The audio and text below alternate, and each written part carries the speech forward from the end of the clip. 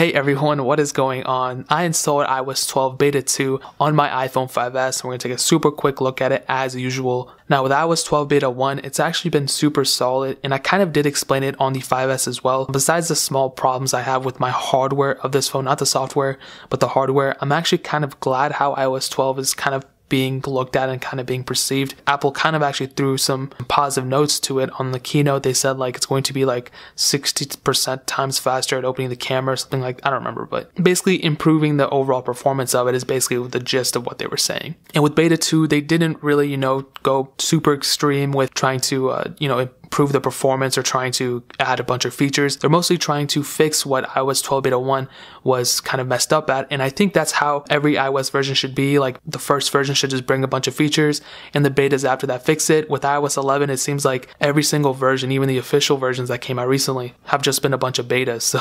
But with this beta, there's not been too many features like I've stated. But there were some huge problems that apparently had some fixes. So on my daily driver, which is the 7 Plus, I was having these problems where I would get phone calls, but they would only show up on my Apple Watch and my MacBook, but they wouldn't show up on my phone itself. And it would say like on your iPhone that the phone call was coming from. And the same thing with FaceTime audio and just FaceTime calls in general. So I was missing a lot of notifications from that, and I'm not really too sure why. It was kind of a little problem. I'm not really too mad about it. I mean, I installed the beta, so I should expect that. But apparently with iOS 12 Beta 2, it fixed it because I haven't had any problems with it yet. It would usually happen like once a day, but now from what I can tell, it hasn't happened yet. So at least that's a step in the right direction. Another problem that was going on was actually with maps and within the locations of it actually. When I was using a GPS to go somewhere, it was actually freaking out a lot and it wouldn't actually tell me my exact location. It would like show me like a location here, like down the street or something, and it would try to give directions from there. So it was super weird. I actually had to go to a city down about an hour or two away from me and I couldn't go to it because the GPS was messing up. So apparently they fixed it, so I'm glad that happened. I was really kind of upset about it, but I checked it on my other phone and it seems like it's fixed.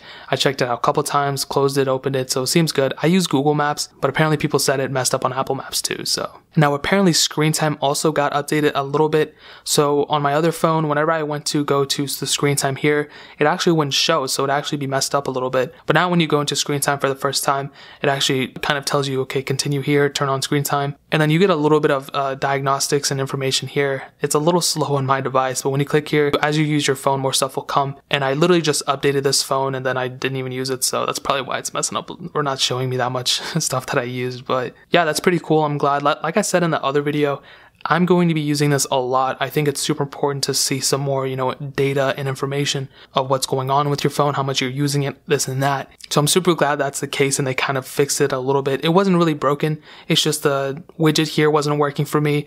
And when I went to screen time, it was kind of throwing me off a little bit. So kind of glad that happened. Now I'm kind of losing my voice a little bit, but I ran a benchmark on iOS 12 Beta 1 at a multi-core score of 48,998. And I just reran it and surprisingly, it actually went up 66,997. So on my 5S, the performance should have increased quite a bit, and I'm pretty surprised. I'm going to do comparisons tomorrow versus iOS 12 Beta 1 versus iOS 12 Beta 2 and kind of see a little bit more comparisons between opening apps and powering off the phone and turning it on.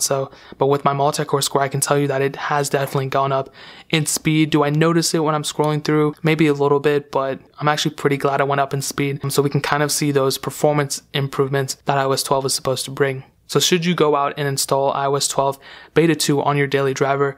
Absolutely not. Even if the iPhone 5S is your daily driver, you should stick with iOS 11.4 or whatever new version of iOS is going to be released next week. Never install a beta on your phone. You're just asking for problems. And guys, that's pretty much it.